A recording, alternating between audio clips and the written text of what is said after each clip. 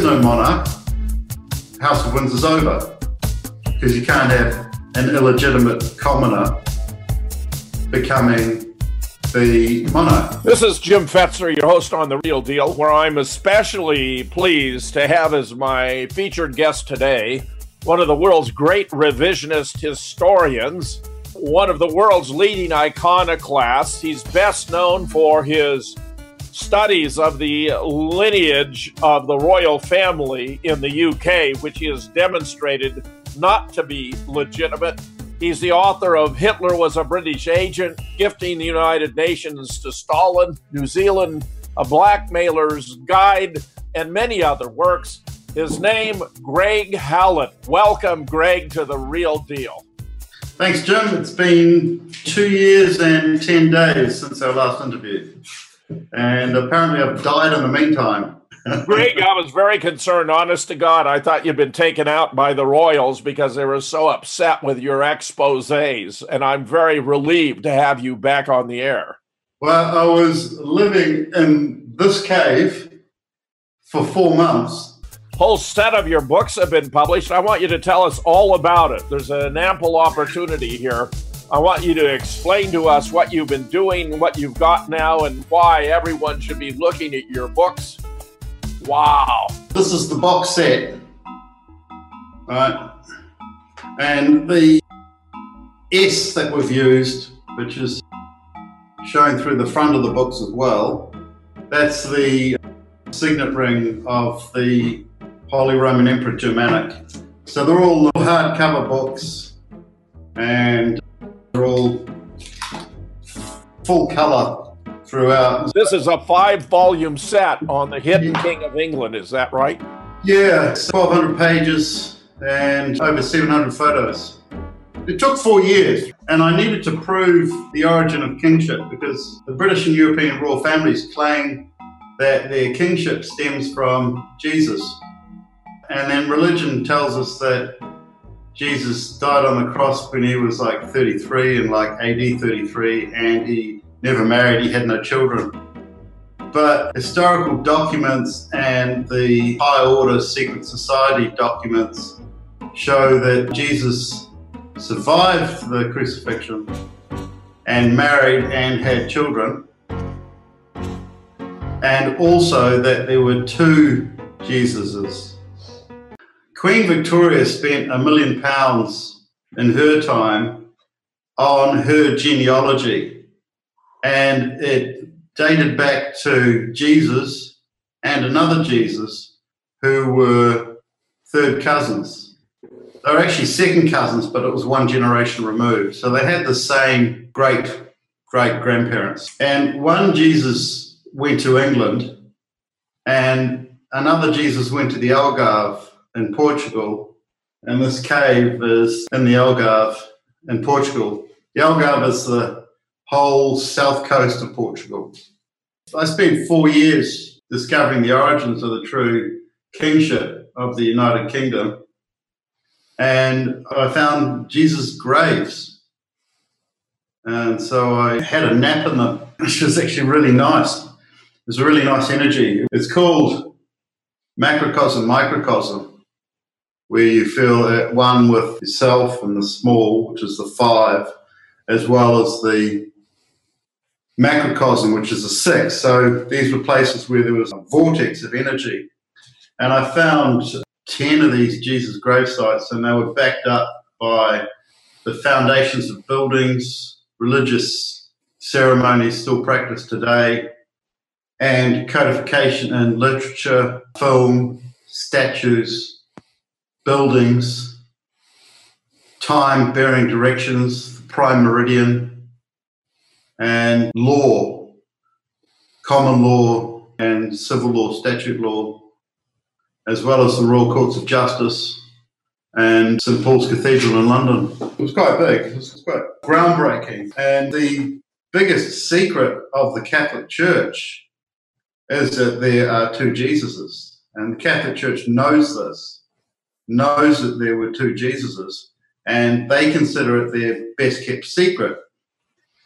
And Pope Francis actually agrees with me that there were two Jesuses. When I was in Lisbon, having discovered some of the grave sites, his people were not only following us around and sitting in the same cafe and all wearing the same perfume, but they were also in the places already that we were going to in Lisbon.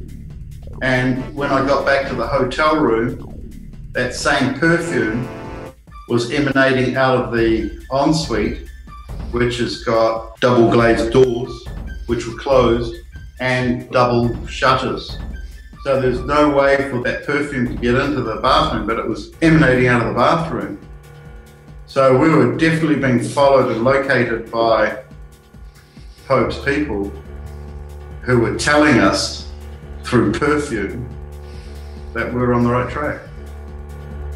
This is utterly fascinating and startling, actually, Greg.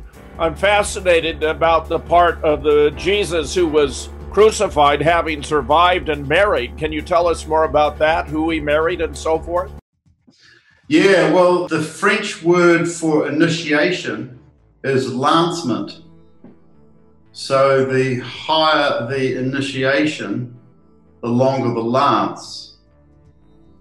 So Jesus was reportedly, figuratively, up on a cross, getting pierced by a very long lance, which suggests that it was a very high initiation. And I think that the initiation was this, that Jesus was from a royal lineage. He's based in Galilee, just east of Jerusalem. And he was too much trouble for the Romans in and around Jerusalem. So they gave him another kingdom. And that kingdom was the United Kingdom of Great Britain and Northern Ireland, which then had a combination of names as a series of small kingdoms. So he needed a reputation to precede him to go to England to set himself up as king. And this all was done with Roman compliance and Roman escort, with a lot of Romans looking the other way, including Pontius Pilate, etc. So Jesus gets to the southeast coast of England under Roman military and diplomatic escort. And that's actually proven. The biggest secret of the Catholic Church is that there are two Jesuses. And the Catholic Church knows this, knows that there were two Jesuses, and they consider it their best kept secret.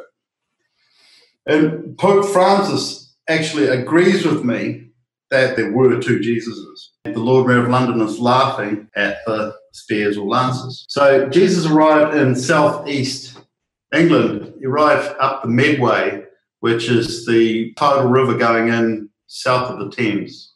Jesus came to England. Yeah, there's a lot of legends about it. The second national anthem of Britain. And of course, this is after the crucifixion. Which didn't happen to either of the Jesuses. If there was a crucifixion, a physical death, then it happened to someone else, which may have been a lookalike, and some people suggest it was Judas. I'm not sure whether it even happened. But he survived because he had a lineage, and that lineage claims to be the monarchs of the United Kingdom and of Europe. So Jesus arrives up the Medway, which is a tidal river, and the Medway used to circle right round England. So the whole southeast coast of England was an island, and then it was a tidal island, and then it was a spring tidal island, and then it silted up until in about 1955 it was dammed. And then in 1959 and again in 1969 it flooded, the Medway flooded over the dam and up to the top point of the stream is called Eden. And there's Eden Bridge, which goes over the stream, as in Garden of Eden. And the nearest local landmark is called Godstone. and the area was covered in giant golden oaks. And where precisely is this located, Greg? It's near the intersection of Surrey and West and East Sussex. That area, the whole tidal island of the southeast of England, was called Regni. And Regni was kingdom come. Regni was where all of the exilarchs of the conquered kingdom were taken. So, first of all, Jesus became king of Regni because his reputation preceded him, and he had such a good lineage.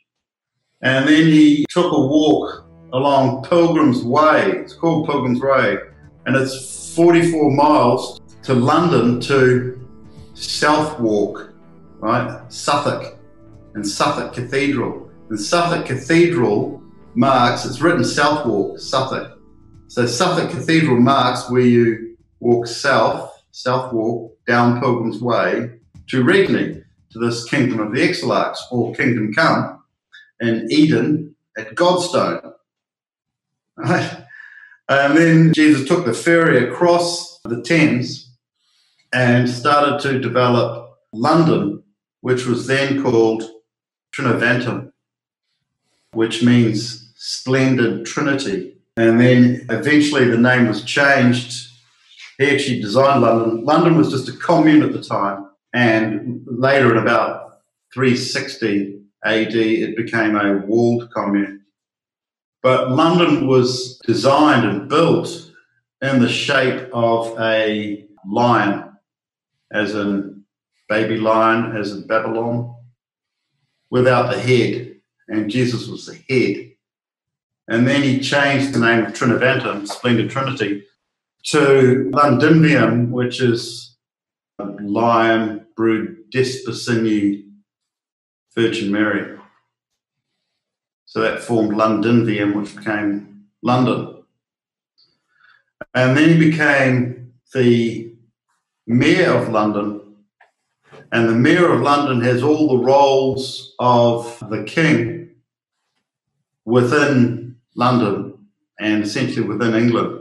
The Mayor of London does all the work of the king, and the king just sits back.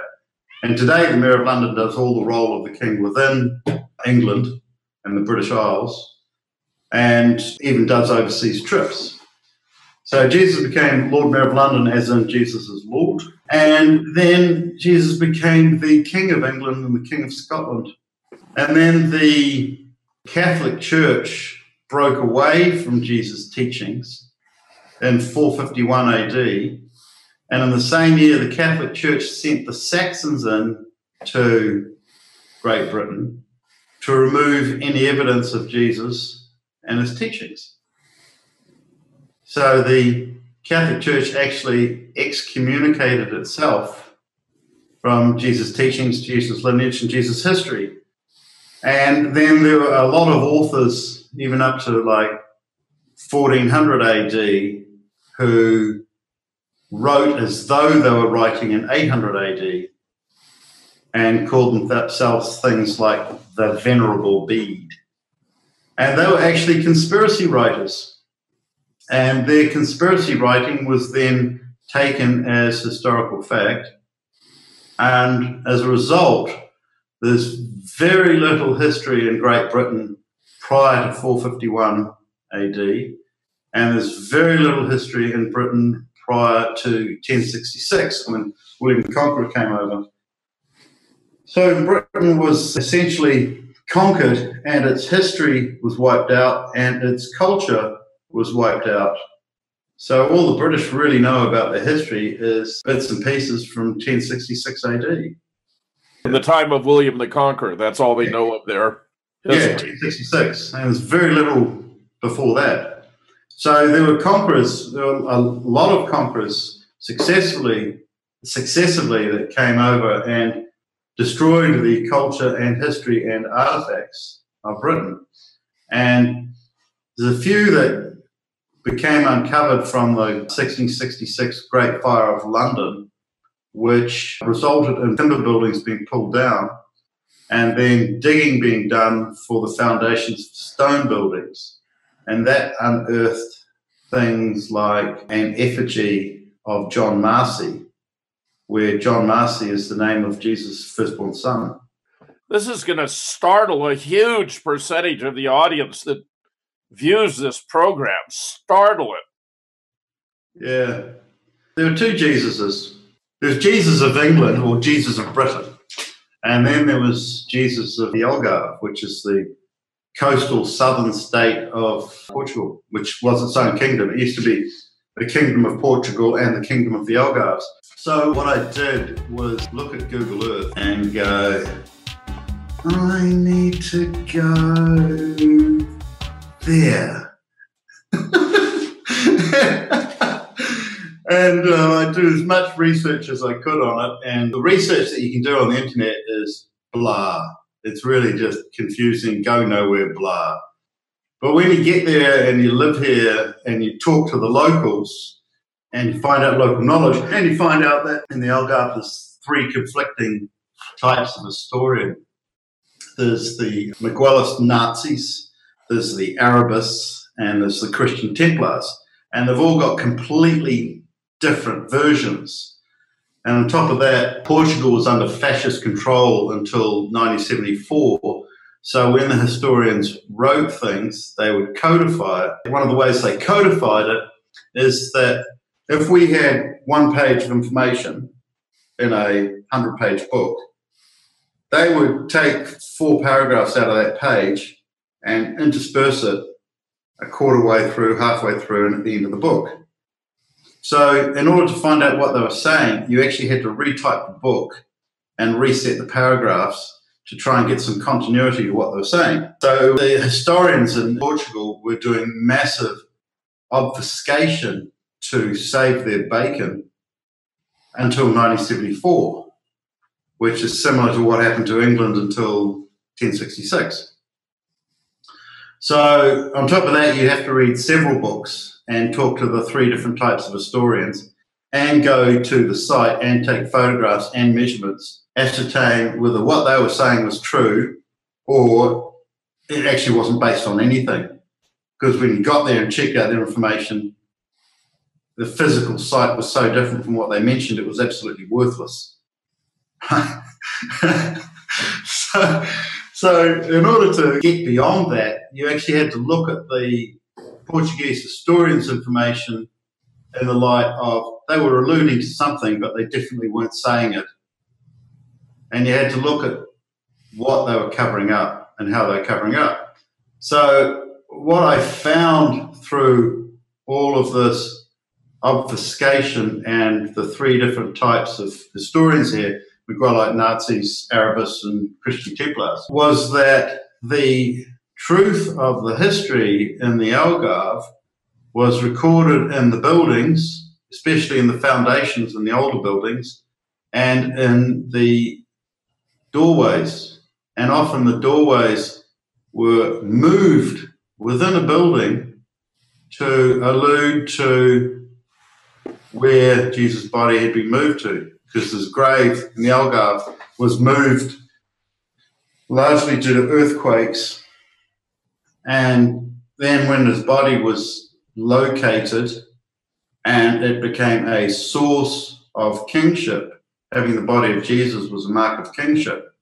There are all sorts of invasions in Portugal from 1807 to 1834. There are 3 major wars here. And they're all after the remains of Jesus for the Algarve. So his body was moved, and I used the codification and how the doors were moved from the outside on the north side to the inside on the south side, etc., to find out where his next burial site was. And also looked at the literature with things like they had a random ceremony where they would put candles on the inside of windows in all of their houses to celebrate something. But if you do that, you can't see out, right? Which means that people outside can move a body down the street at night with some remains and no one can see out because it's winter, the windows are closed, and the reflection from the light on the window means that all the windows are effectively blacked out. So that's the sort of thing that gives you the date on them moving. And on top of that, the Algarve was covered in natural subterranean tunnels. So some of the movement was happening underground. Some of the so-called Templar atrocities never happened because the Arabs escaped down wells underground and walked underground for 8 kilometres and escaped. It took a while, and then right at the end on Easter Friday, I found in Silves the ceremony on Easter Friday where they carry vertical Joseph of Arimathea, a vertical Mary or Virgin Mary, and a horizontal Jesus in a coffin. That the way the coffin was presented was exactly the same way that I found his original gravesite. And the pathway they took, I mapped that out on Google Earth, and it was a direct allusion to the knowledge he had dating back to Babylon. Have you been able to trace a genealogy from Jesus forward? Queen Victoria did it, and post publishing the books, I have begun, and could be part of the next book, I've found that Jesus of the Algarve's grandson was Emperor Caesar Trajan. And Emperor Caesar Trajan adopted his nephew Hadrian, who was the great-grandson of Jesus of the Algarve.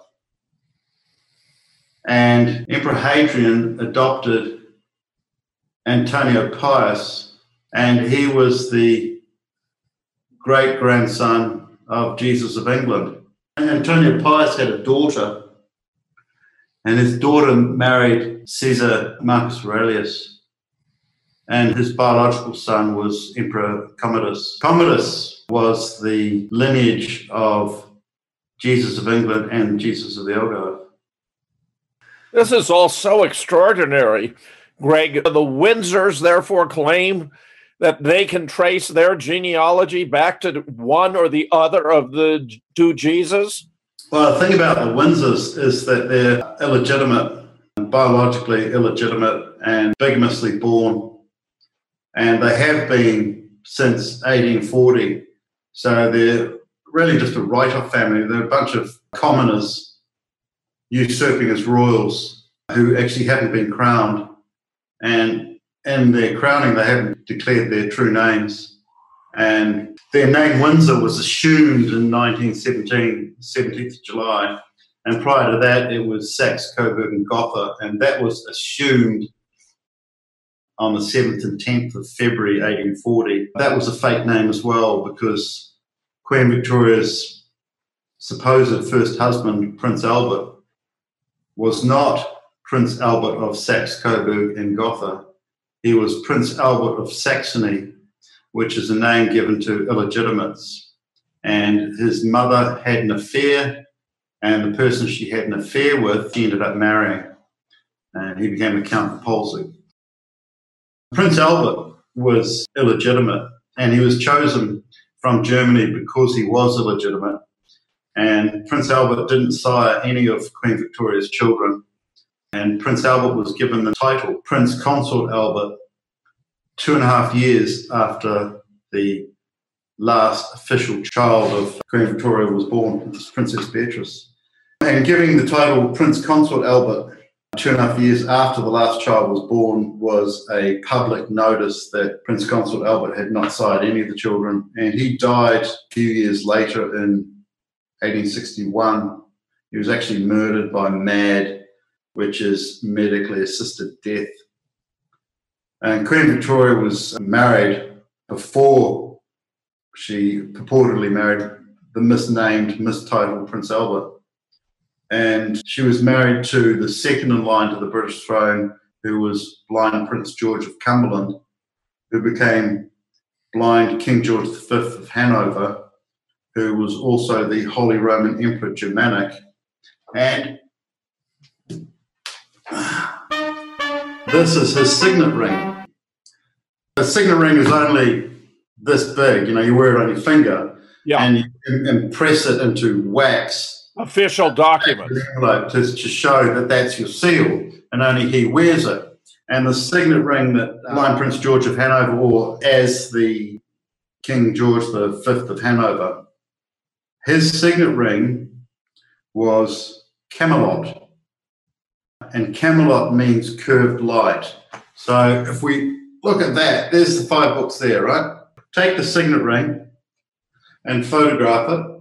Yeah. And then photograph it again and again. Yes. And again and again. Yes. And again. Yes. And twice more. Yes. Yeah. Yes. Yes. And again. Yes. Again, right? Yes. And what we did is we put his signet ring on a bit of sellotape and then put it under natural light and then just turned it like 5 degrees, photographed it, turned it 5 degrees and photographed it.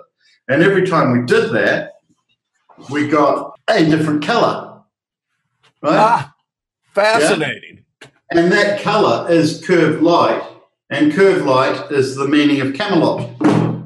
So this was Camelot's signet ring, effectively, essentially, or as well. And Camelot relates to Prince Arthur, King Arthur. And Prince Arthur is the one who pulls the sword out of the stone. But it's the philosopher's stone. And what Prince Arthur does is he polishes the philosopher's stone so much, that he can pull a sword out of it, a sword of knowledge, and cut through all the bullshit. Are you suggesting pulling the sword out of the stone is more than a myth? No, I'm saying it's an allegory. An allegory.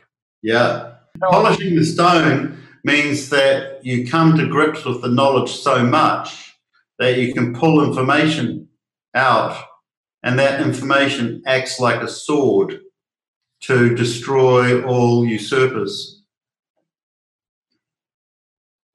Like the House of Windsor is a family of usurpers. They're fake monarchs, they're pretenders. They're illegitimate, bigamy born all the way. And they have to be extremely unhappy with you, Greg Hallett. No, I actually think they're just biding their time because all of this has been predicted.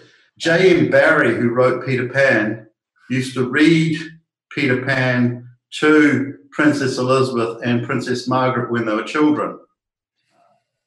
And Peter Pan is an allegory of Marcus Manuel, who is the subject of these books.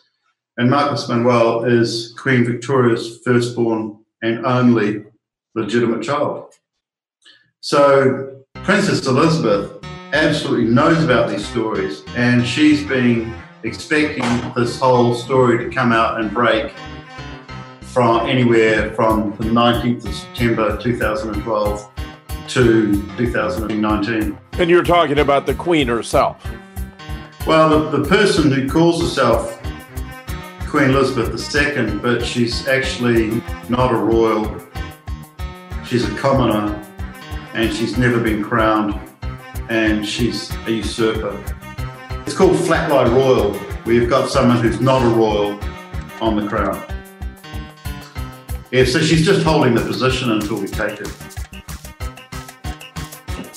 So there's no prospect that Prince William, for example, who seemingly signed out of his opportunity to accede to the crown, but may be induced to reassume that role, is actually going to ever be crowned King of England. You know, well, they rearranged the order of succession to put William ahead of Charles. And it's only because William has suggested that he did not want to become king that Charles has been resurrected as a prospect. No, they're just trying to keep themselves in the news. They're fakes. And Queen Elizabeth is illegitimate.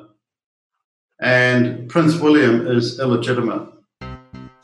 And I can prove to you that Prince William is illegitimate because we toppled the King of Spain. Let me get clear on this, Greg. Was not William sired by Charles and Diana, or was William sired by Diana and someone else. Yeah, William was conceived by Diana and sired by King Juan Carlos of Spain. And I take it Harry, of course, is the son of, is it Hewitt, you know? Yeah, well, Prince Harry is not a prince, and he's either the son of James Hewitt or some other ginger nut. I've assumed James Hewitt. He looks so strikingly like him, and Diana obviously had a great fondness for him. Yeah, Diana was quite loose, you know? Well, she felt neglected by her husband, did she not? I mean, I think she did not feel overly loyal to him as a consequence. And all this Camilla business was, of course, quite an absurdity, even a circus. Yeah, well, Prince Charles and Camilla had a child together when they were teenagers. What happened to him or her? He became a telecommunications engineer and moved to Australia, and his name is Simon Charles Day. So he's still around today? Well, since I've noticed the public that Simon Charles Day is the illegitimate son of Prince Charles and Camilla Parker Bowles, he's disappeared. Really? Yeah. MI6? I have no idea. No idea. Well, that's very troubling, isn't it? But the royals are going to clean up after themselves, aren't they? I mean, you would think they'd want to suppress the information you're bringing forward in your 5 books. Well, this is all predicted in the tradition received, which is the high order knowledge is passed down. Queen Victoria used psychics from within a year of her crowning. She was big on psychics, and she virtually founded and funded unofficially the Ghost Club Society, which became the British Psychic Society. And she had psychics working with her, and Victoria herself was a Tsar, which meant that she was a female frater. She was a female into the secret Rosicrucian knowledge, which is the knowledge of the long year, which is the 2160 year, which really, you know, kind of goes from 0 AD to now, you know, plus or minus 100 years. So we're in that same long year, which Rosicrucians make their predictions in for the long year, whereas Freemasons are more involved in the century, the 100 year, which actually goes from the 97 year to the 97 year, like 1897 to 1997 to 2097. So Queen Victoria was Tsar, and she had some Rosicrucian knowledge, and she employed psychics. And she recorded her psychic knowledges in familiar French, High German, English, invisible writing, royal marks, paintings, landmarks, nations' boundaries, the timing of nations' boundaries, etc. And then spread these around. And one of the codifications in the, let's say, Rosicrucian codification was that this information would be uncovered by a Lemurian and written up by a Lemurian. And a Lemurian is someone from New Zealand or Australia or Pacific Islands, and I'm from New Zealand, so I was fulfilling, you know, so like I was kind of allowed because it's the only one that stuck up my hand from New Zealand or Australia. And actually when I was born, my mother told me this when I was about 31, she said, this psychic woman came to the house and said, your son just born will achieve something big in the world, or large, or one of those big words. So it seems to have been predicted. And then what Queen Victoria got to me was a letter written by her hand in familiar French, written in invisible writing, saying, assemble and claimant. Well, what's the current state of the royal family? It seems to be in considerable disarray. Yeah, the House of Windsor is completely falling apart, and even the genealogical websites have comments on this saying the House of Windsor is not expected to last beyond the next generation, which would be William. And I spoke to a Russian prince and he said, British royal family began with a William and a Harry and ends with a William and a Harry. Isn't that remarkable? Yeah, yeah. As I recall, Greg, you actually went to the PM and delivered documents related to the lineage of the crown, demonstrating that the present occupants were not the legitimate occupants of that office. Yeah, and that actually caused the proposed change to the laws of succession.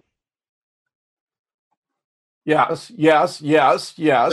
So under our belt so far, we have been the causation or effecting the change to the laws of succession, and that is an admission by the entity called Elizabeth II and the House of Windsor that they are illegitimate.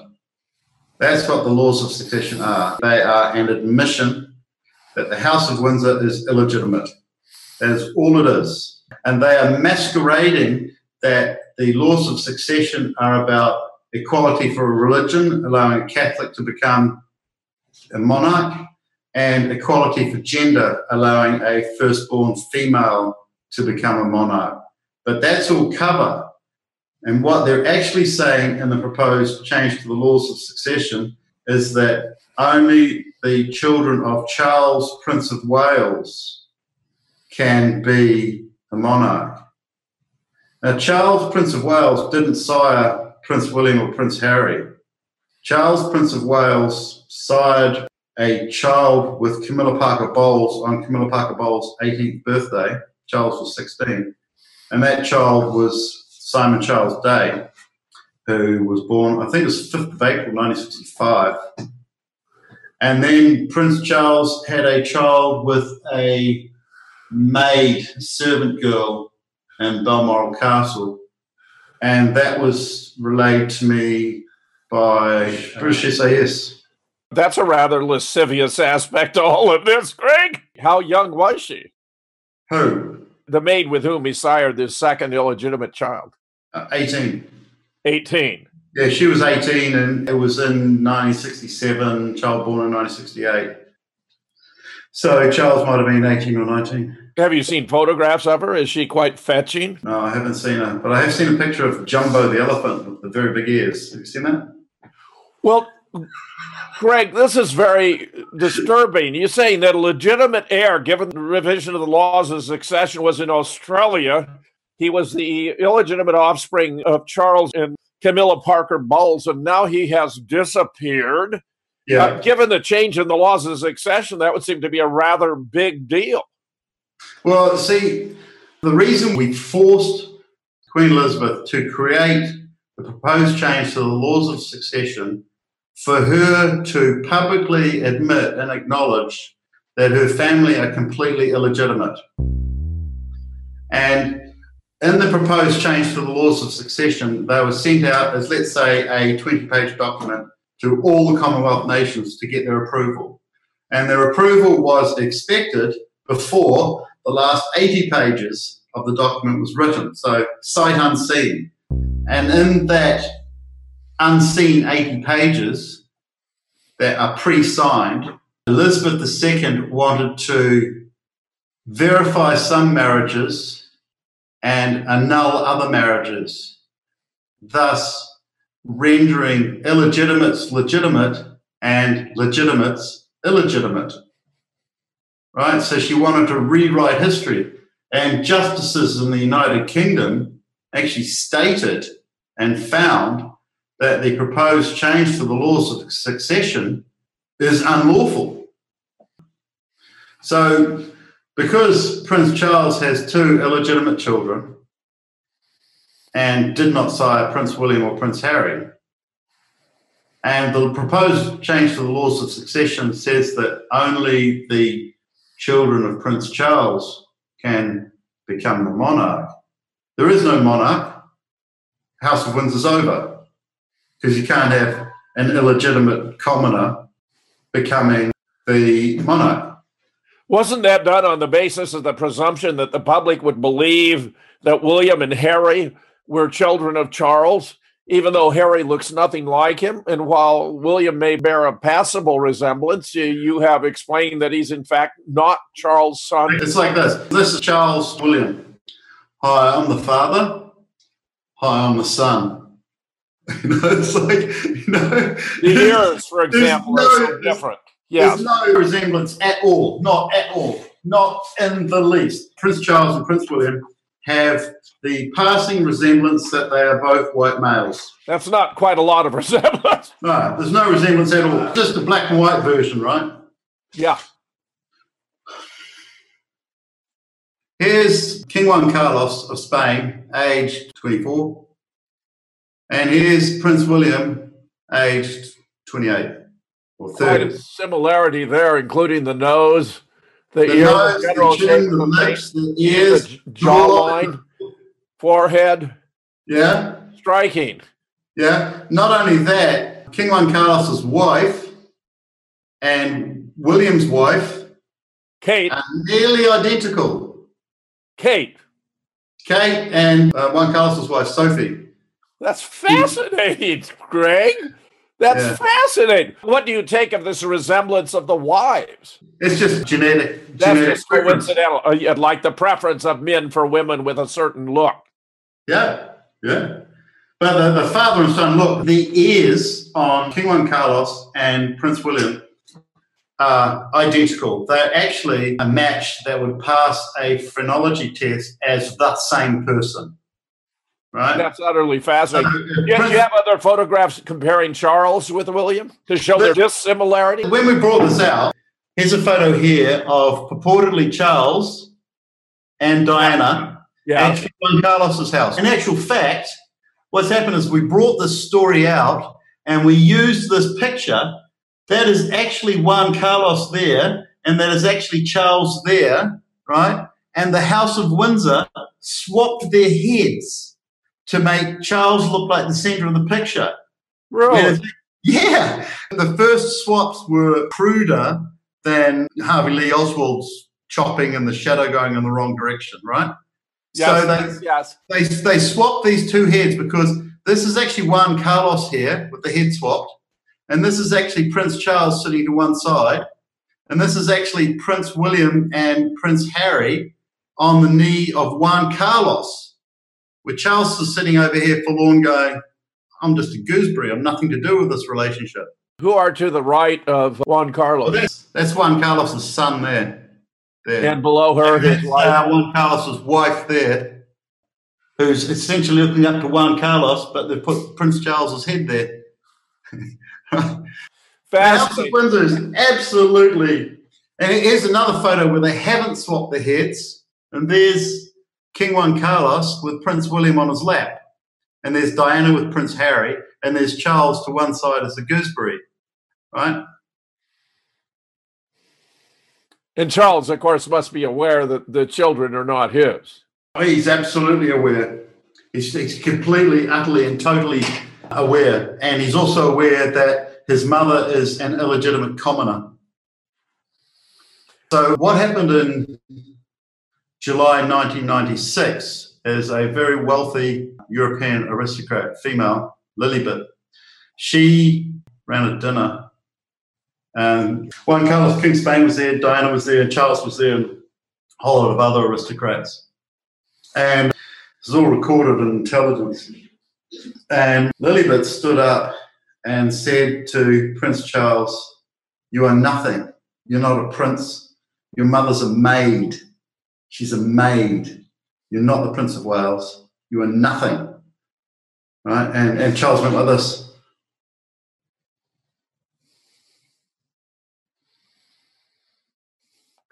And this was the Queen saying this to Charles? No, this is a really wealthy woman in Spain. It was in Marbella in July 1996. Who is it again, Greg? Lilibet. So it's a really wealthy, aristocratic woman in, I think it's Marbella in Spain. She just happened to be in possession of the accurate information. Yeah, this is called the Soiree of Puddles. The dinner was called the Soiree of Puddles. And so Charles is denounced. He's actually dethroned there before he becomes a monarch. And he's dethroned as the Prince of Wales at this dinner in July 1996. And Princess Diana's there going, you know, she's all dressed up, looking in the finery, etc. She's got all the jangly bangles on. And she goes, oh, crap. I'm married to a commoner, right? So she goes around and has as many affairs as she can to expose Charles as the son of a maid. Elizabeth II is the daughter of a maid. She's not a royal. She's a commoner. So the person you call Queen Elizabeth II is a commoner, and her image is not on the pound notes or the pound coins or any of the cents. Whose image is on those? Elizabeth is a commoner. Whose image is on the pound and so forth? I mean, was it just someone who stood in for her? No, it's something like Mrs. Stamford. Something like that. So this is really? Prince William's biological natural father is King Juan Carlos of Spain, and in exposing that, I toppled the King of Spain. Let me take you back to Queen Victoria and Prince Albert. There's been a lot of speculation that Albert, in fact, was somehow involved in the entire history of Jack the Ripper. I know you're well acquainted with this or not, because the suggestion has been, for example, that Albert had married a woman who was a commoner. There were like 5 witnesses to the marriage, and that the surgeon attendant to the Queen was issued the responsibility of destroying all of them, whereas the woman he married was incarcerated in an insane asylum. Does any of this ring any bells for you? Yeah. Prince Albert, who was married in a bigamous marriage to Queen Victoria, he died on the 14th of December, 1861. And the way he died is he caught a bit of a cold. So his doctors put him in a bed in Windsor Castle, chained him to the bed, and left the windows open so that the winter winds came in, and he got pneumonia and died in the Blue Room at Windsor Castle. The Blue Room? Yeah. Well named, well named. Now, his official son was Bertie, Prince of Wales, who became King Edward VII. And his official firstborn son was Prince Eddie, who was involved in the Jack the Ripper murders. And his official second-born son became King George V, who reigned from 1910 to 1936. George V of England was actually the illegitimate son of Tsar Alexander III of Russia. And I've just done the ship manifests and escort vessel manifests at the time of the conception of George, who became King George V. And his purported father, King Edward VII, was in another country, 9 days sailing away at the time of conception, and 21 days either side of that conception. And the person who was there was Tsarevich Sasha Alexander, who was the younger brother of Grand Duke Nicholas II of Russia. And what happened was Tsarevich Sasha Alexander conceived a child with Alexandra, Princess of Wales, of England, and then murdered his older brother, Grand Duke Nicholas II, and became first in line to the Russian throne. And George V of England was conceived in a black moon month, where there are 2 no moons or 2 new moons in the same month. And they're quite rare. And the Russians and Scandinavians and Danish and Wiccans really value a monarch that is conceived in a black moon month with 2 new moons in the same month. So it was the Danish and Russians who were behind the Jack the Ripper murders to remove first in line Prince Eddie, because they wanted the second in line, second born, to become the king, and became King George V. And Prince Eddie's death was faked on the 14th of January 1892, and he was moved to Glamis Castle in Scotland, where he had the world's longest bed and breakfast, which was over 33 years, from 1892 to 1933 plus. And he was photographed in Glamis Castle by a female relative. And the condition for the world's longest bed and breakfast was that one of the children of Glamis Castle would marry the monarch, and that was Elizabeth Bowes-Lyon. So Elizabeth Bowes-Lyon, she was born in 1900, and she was first engaged to the person who became, or David, Prince of Wales, who became Edward VIII, who was never crowned.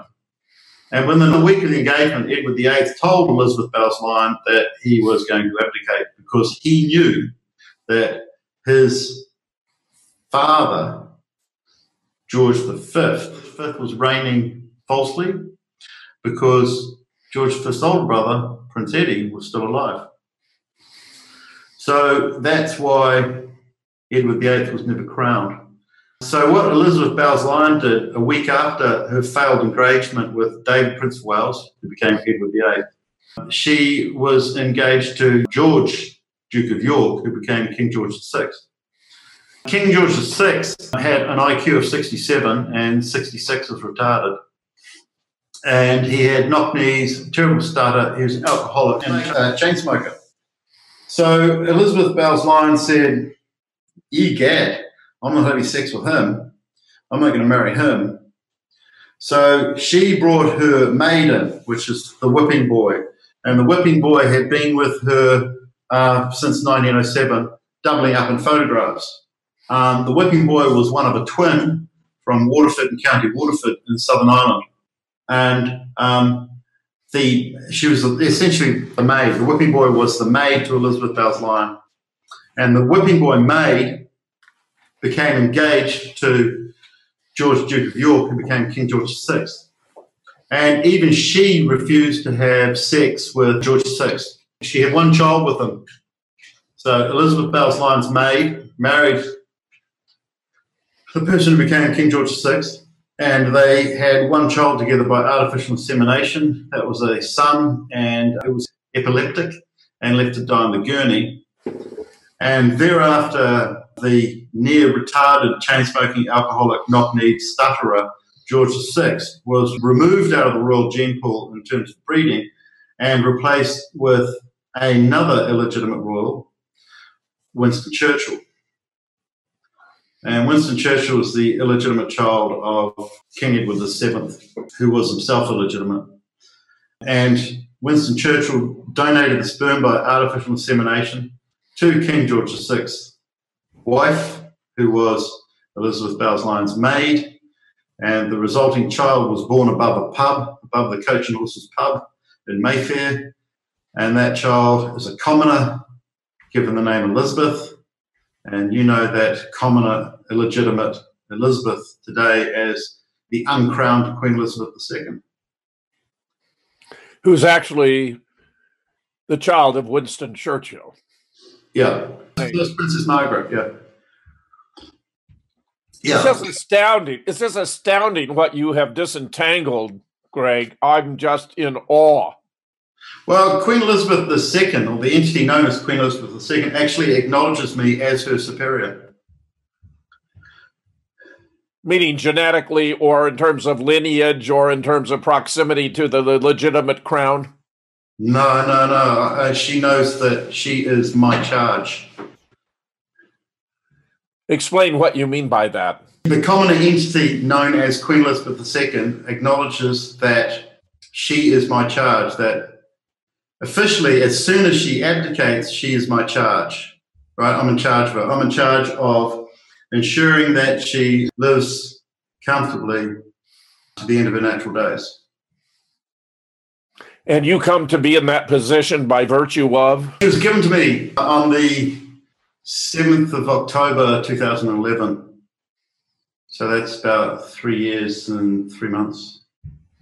This was designated that you should have this response? Yeah, Queen Elizabeth II was given to me on the 7th of October 2011 on the condition, basically, as soon as she abdicates. And she abdicated at Chogham Commonwealth Heads of Government meeting exactly 21 days later on the 28th of October 2011. This would make you, in effect, her executor, or as though you had power of attorney over her? Yeah. Extraordinary. She's just a commoner, but there's quite a few extraordinary things that have happened, like the abdication of Queen Beatrix of Holland. I was in Holland at the time, and 2.5 days before she announced she was going to abdicate, an internal affairs immigration woman in Holland came and sat down next to me at a bar. I think it was a Friday night, and started quizzing me on why I've been in Holland for so long. And I've only got a New Zealand passport, so I'm only supposed to be in Europe for like 3 months, and I've been here 5 years. Bit of a space away, but I've been here 5 years. And she asked me what I was doing, so I told her what I was doing, and I verbally gave her my titles, and she said, "I believe you." And 2.5 days later, Queen Beatrix announced she was going to abdicate. I thought that was just something, it was just something on the back of my mind. And then I announced all this information about King Juan Carlos of Spain being the biological father of Prince William of England. And King Juan Carlos of Spain was also the president of the WWF, the World Wildlife Fund. So his role was to protect wildlife. In 2012, he went to Africa and shot big game and dislodged his hip, or did something with his hip.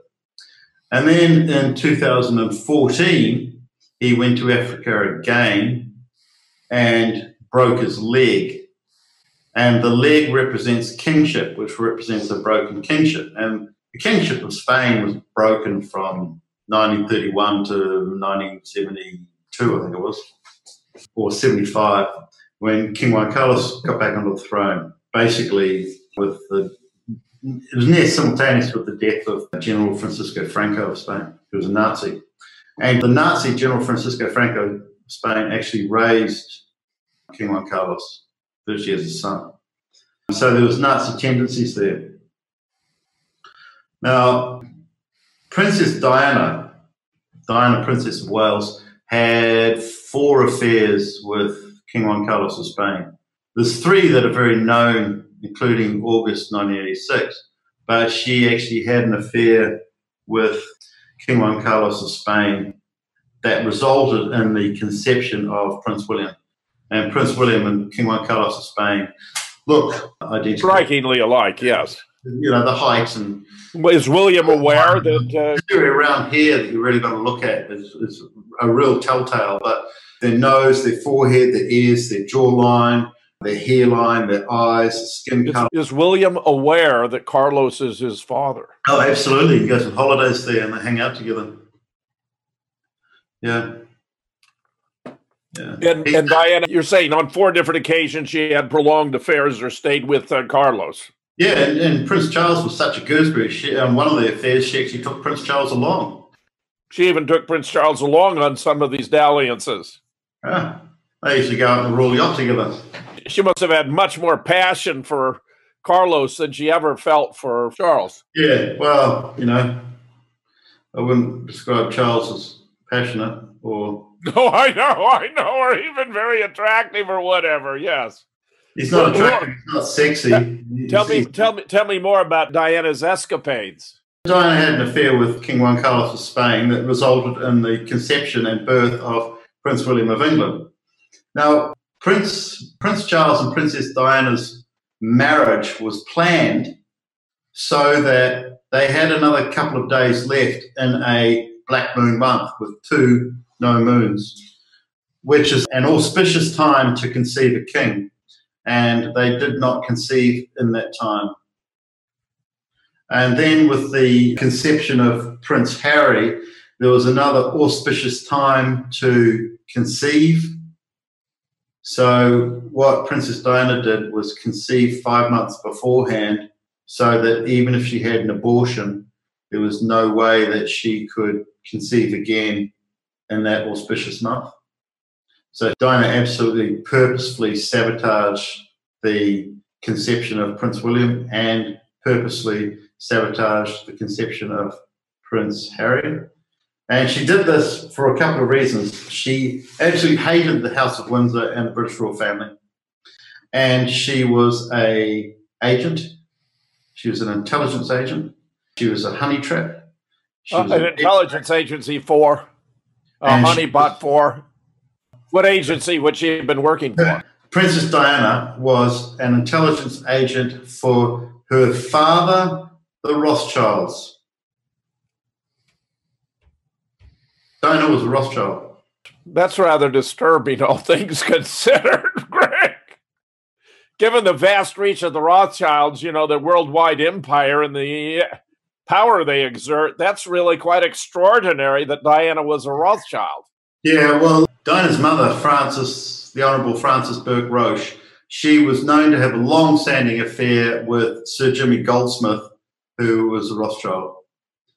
And Diana looks exactly like Sir Jimmy Goldsmith, has the same flashing eyes, has the same long fingers, same expressions and mannerisms, and she looks identical to Jimmy Goldsmith's 3 daughters, one of whom is Jemima Goldsmith, who married Imran Khan. And Jemima Goldsmith and Princess Diana were best friends and half-sisters. So when they ran around, they just looked like sisters because they were sisters. Yeah. Well, Greg, Diana seemed to me to be a rather extraordinary person because she took her position, her celebrity, and put it to the benefit of the world by, for example, opposing landmines. And that, of course, won her friends, but also and admiration, but also powerful enemies. Yeah, well, no good deed goes unpunished. Yes. Do you believe that played a role in her eventual assassination? Oh, absolutely. Are there less landmines now, or is there less? Yes. How did her relationship with Foti, how did that play out? Was the royal family upset that she might have such a serious interest in a Muslim? They just wanted to kill her, and Dodi was the boyfriend at the time. Yeah, Dodi Farah, yeah. You've got to consider that the most indicative thing to Princess Diana's death was that Lilibet had exposed Princess Diana in Marbella in Spain in July 96, and Diana was murdered in August 97. Right? And the assassination attempt failed, and then she was beaten to death or suffocated or whatever in the ambulance. Right. And the ambulance was about 85 minutes late arriving to the hospital. Yes. Right? Yes, an hour and 45, actually. Yeah. It took an hour and 45 when it should have taken 10 or 15. And Yeah, it appears she was beaten to death to ensure she had sufficient internal injuries that she would die, even though when they got her to the hospital, she was still alive. She only survived about 10 minutes longer. Yes. But the interesting thing that happened, the Navy actually acknowledged that I toppled the King of Spain. What happened was I went into a pub in the centre of the Algarve, a place called Cavawero, which is actually pronounced Cave Owero. It's where my cave is, Cave Owero. Even the locals don't know where it is. But I've got the picture hanging up in a couple of the bars. You know, so people go, wow, someone lived in a cave. So I went into the Cavawero bar on Friday the 19th of April.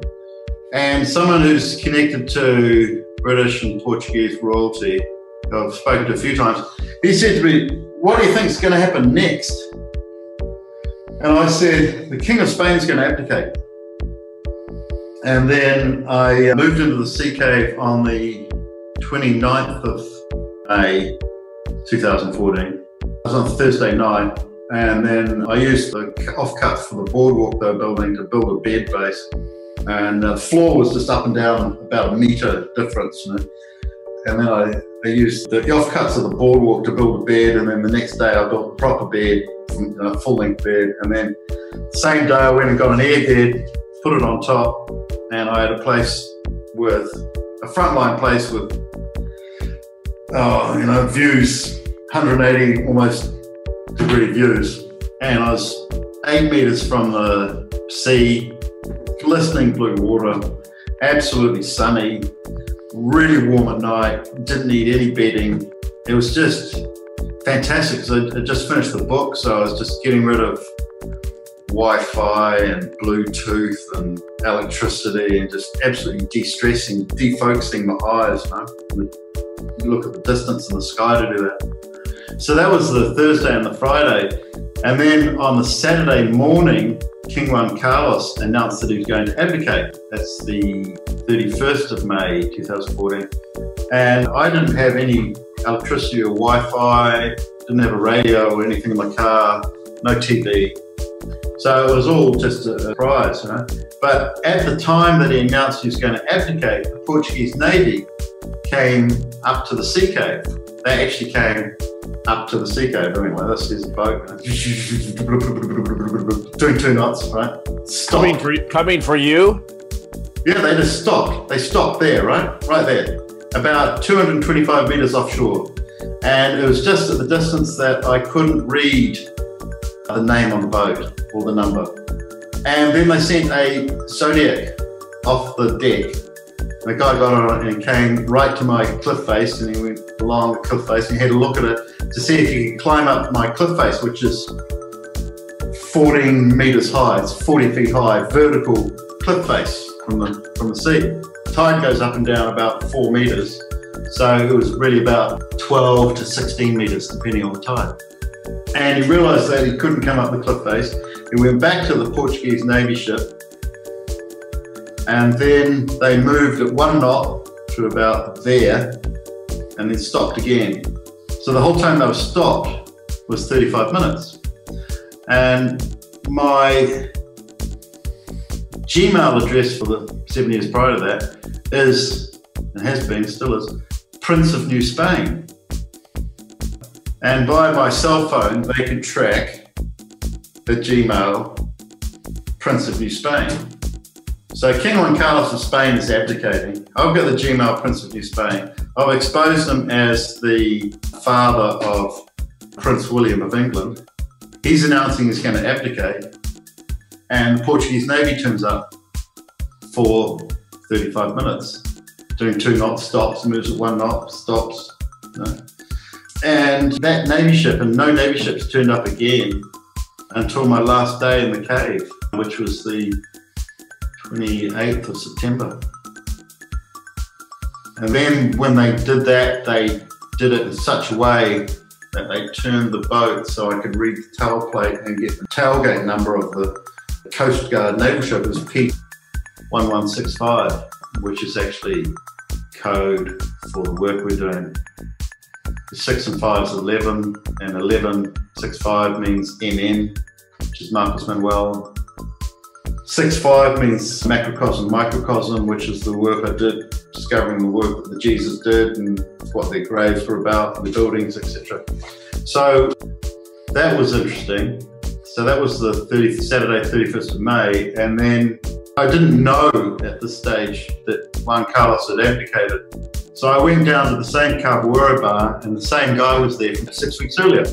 And he stands up, you know, and he goes, "Kudos to you." I go, "What do you mean?" He said, "King Juan Carlos of Spain has announced he's going to abdicate. You said that 6 weeks ago." And no one else in the bar had heard it, so I didn't really believe him. But it was that night, you know, that we found out he was going to abdicate. And the same guy said, his name's Mike Stewart. He said, "When do you think he's actually going to abdicate?" And I said, "Well, the official date of the copyright date for the publication of these books here is the 4th of July, 2014. So I reckon he'll abdicate a month and a day before that, so it doesn't show any correlation. So that would be the 3rd of June, Tuesday. So today's Saturday, and 3 days on Tuesday, 3rd of June. And then he officially abdicates on Tuesday, the 3rd of June. You're astounding, my friend, just astounding. King Juan Carlos was the president, who's the honorary president of the World Wildlife Foundation. That's a cover. King Juan Carlos of Spain was actually the president of the Almanac de Gotha, which is the record of the parentage of all of the royals, right? And he got that position so that he could avoid stating, he'd be in the controlling position to avoid stating that he was the biological father of Prince William of England. Right?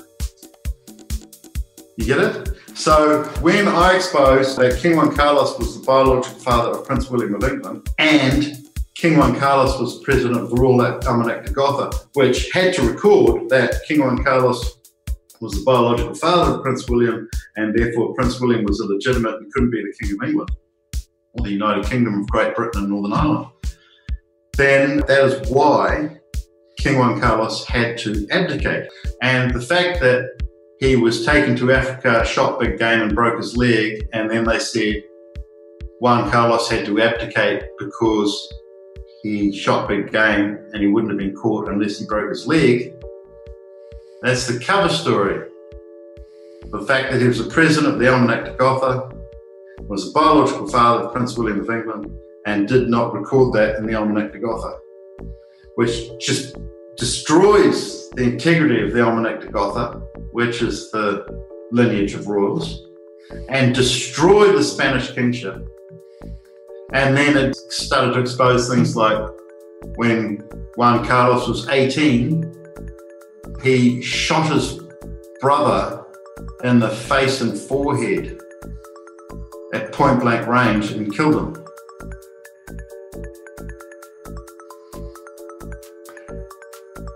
Was that an accident? I mean, it sounds rather extraordinary. There's a couple of different points of view on it. And King Juan Carlos has never ever given his point of view. He's never said, but Juan Carlos had just come back from military training and he was being raised by the fascist General Francisco Franco. So General Francisco Franco might have said, okay, look, I'll give you your kingship as long as you kill your brother.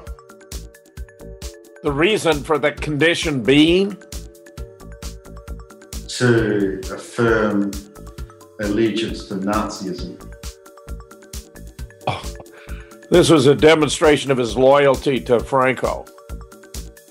That Franco would tell him to kill his brother, that's certainly an acid test of loyalty, and then he did so, and Franco made him king. Yes.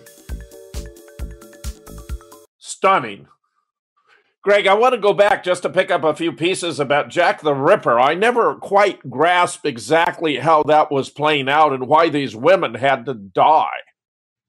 Well, it's actually kind of interesting because it goes to the bombings of World War II, the last air raid.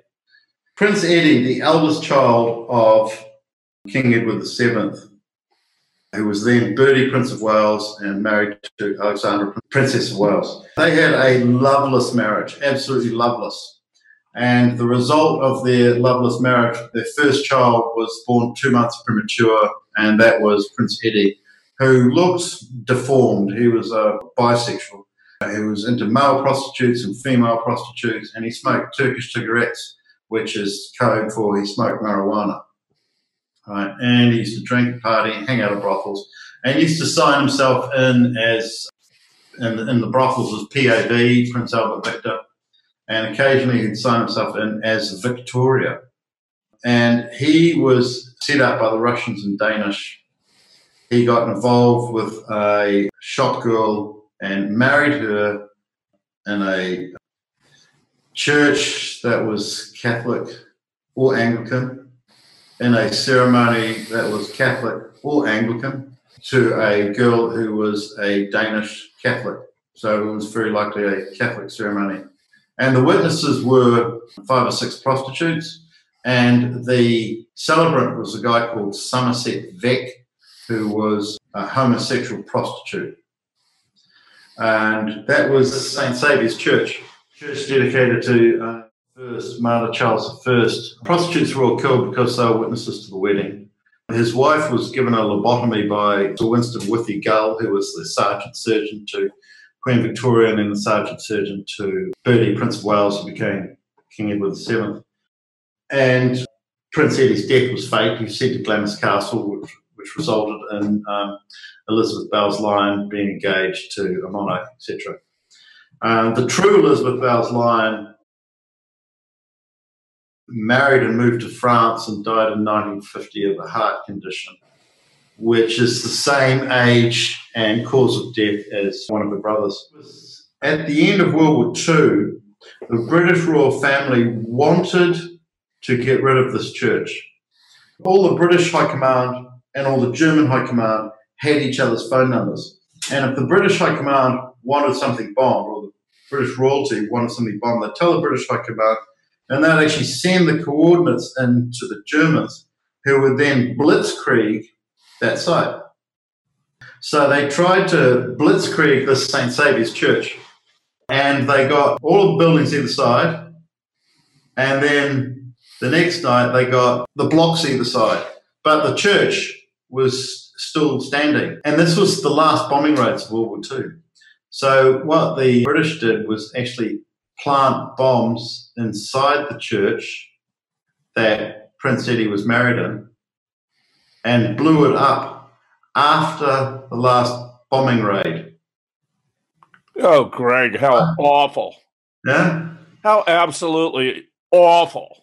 Yeah. Greg, let me bring you to the present, because I personally have looked at this marriage of William and Kate Middleton, and I know there's more to the story about Kate and her background.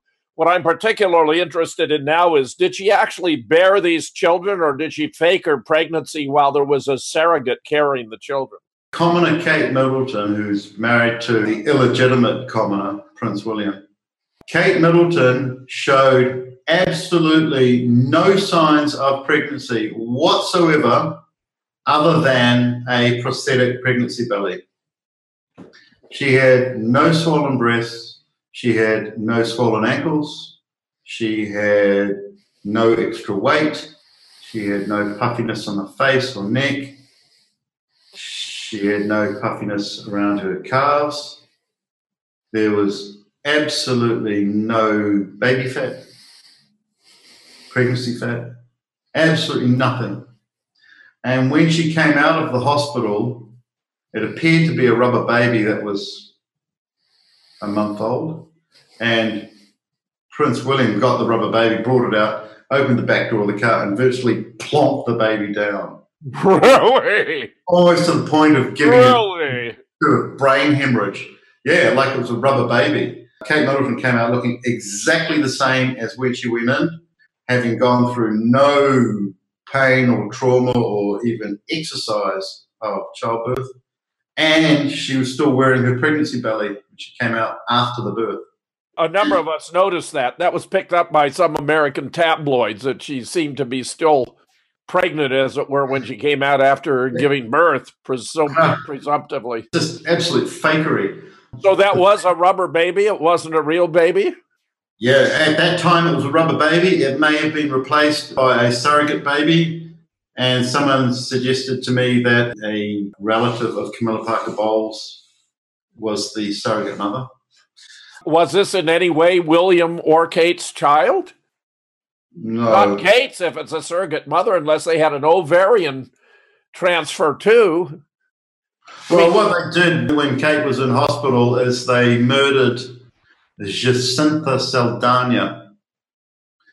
And Saldanha was the Portuguese diplomat that worked with the Duke of Wellington and actually won the wars for the Duke of Wellington, and then was the Portuguese diplomat in London. They murdered Jacinta Saldanha because she was Indian, but she had a Portuguese name, and that was sending a message to the Portuguese, which is us, that the British royal family is fake and George is fake. But all of this was told to me in 1967 by King George VI's doctor, who was Lord Arthur Espy Porritt. He was a New Zealander. He got bronze medal in the 100-metre Olympics in 1924. And he was sergeant surgeon to King George VI and to Queen Elizabeth II. And then he came out to New Zealand to become the Governor General. And before he became the Governor General, he had a meeting with me. And I was 5.5 at the time, years old, in March 1967. And the cover was, my father was a shearer and a champion shearer, And we lived about 45 minutes away from Lord Porritt's sheep farm. So he came out to New Zealand in March 1967 and asked my father to share his sheep. And so he shore his sheep, and then on Sunday it was cold meat sandwiches afterwards for the family, etc. So I'm sitting at my father's knee, and Lord Porritt, King George VI's doctor, says, "Why don't you take your son down to Rotorua to see King George VI's son?" So about the time that the currency changed from pounds, shillings and pence to decimal currency, which was on the 10th of July 1967, we went down to Rotorua and we went for a hot swim. The others went to the shore, and I went with my father up to see King George VI's son, who was called George Fitzratimer. I've spoken to you about this. And he was born in Christmas 1927, and he was the natural-born son of King George VI and married a woman called Guy Grangy. So my father shot off, and I had a private meeting with King George VI's son, and because he was the natural-born son of King George VI and was a male, he was a superior royal to Queen Elizabeth II, who was a female and not the natural daughter of King George VI. So he was the true King of England, and his name was George. So when William and Kate named their first child George, it was like saying to me, that's the end of the House of Windsor. They can't have a King George VII because I've met him. And I was introduced to him by King George VI Sergeant Surgeon and Queen Elizabeth II Sergeant Surgeon, which is probably why the abdicated Queen Elizabeth II has been made my charge. This is all so extraordinary, Greg. I don't believe anyone in the world knows as much about these matters as you. Truly unbelievable. Extraordinary. Absolutely extraordinary. So I take it you believe that the future of the royal family is dim. Well, the House of Windsor's over. Even the judges in England, in the United Kingdom, are fully aware that the House of Windsor is fake. They are absolutely 100% totally aware that the Queen is a fake, that she is flatline royal and not a royal, never the Queen and never crowned. And that the reason Elizabeth married Prince Philip was by extortion. Prince Philip extorted Elizabeth into marriage on the basis that she was an illegitimate non-royal. Prince Philip's a con man, pedophile, Nazi, heroin trafficker, mass murderer, contract killer, and he even stole my car in London in 2012. Prince Philip stole my car. Greg, he could afford a zillion of them on his own. He wanted yours. Well, it's called depleting the resources of the person that's exposing the story. London cost me a lot. Yeah. You have no concern the royals coming after you? I mean, you survived multiple assassination attempts. He tried to murder me in the same year in England. And I ended up in the Y Hospital in the borderlands between England and Wales. I was in there for 2 days on morphine on the 5th and 6th of June 2012. But the interesting thing is that the assassin came to the hospital and rang up to get the final order for the execution by Prince Philip. And Prince Philip was in hospital and unavailable on the same 2 days.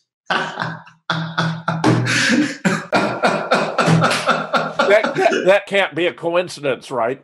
Well, you know, it's like Prince Philip's controllers are aware, perhaps, of who I am and what I'm doing, and that it's true and correct, and they saved me on that basis. Extraordinary. Just extraordinary. You've had any ramifications from your book about blackmail in New Zealand, the guide? Actually, I have. Prince Philip's agent in New Zealand, who's the marquee boss in New Zealand, called Peter Williams QC, he did everything he could to suppress New Zealand, a blackmailer's guide, partially because it exposed him as a heroin trafficker, a homosexual whose daughter, Kate Williams, has been a methamphetamine user. So what he did was get his daughter a job in the judiciary, so that was cover. And then they blew up my car several times, and they actually physically attacked it. About 7 police officers involved in attacking my car outside the High Court in broad daylight when I had won the right to appeal the case because I was never invited to the hearing.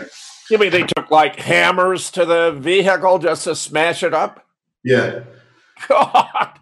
Like, it's all about depleting the resources and slowing things down. Peter Eldridge Williams QC started off as a bank robber in 1954, 58, and then he moved into heroin trafficking with the Queen Mother, who's actually Elizabeth's mother, who's the Maid. And that heroin trafficking went on from at least the early 1960s, according to Army intelligence, and carried on right through to 1980. And I was actually the target of that heroin because Queen Victoria's psychic said that the person that wrote this up would come from Lemuria. So Prince Philip had his agents around the world, and especially in Lemuria, supplying heroin to the places that the person predicted to write this could be.